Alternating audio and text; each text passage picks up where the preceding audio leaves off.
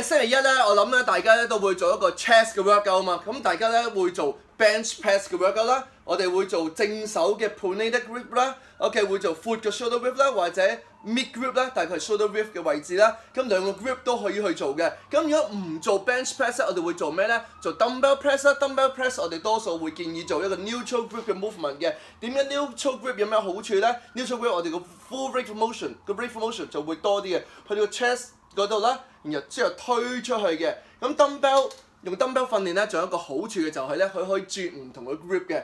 譬如有時我哋會用 neutral grip 咧，轉做 Pronated grip， 有少少 V 字形呢個方向啦。又或者 neutral grip 轉做少少 Supinated 嘅 grip 嘅。有咩好處咧？將個 chest 再谷行啲 ，contract 多少少。大家試下做 chest fly，chest fly 夾埋你嘅時候咧，將嗰個 handle 轉少少。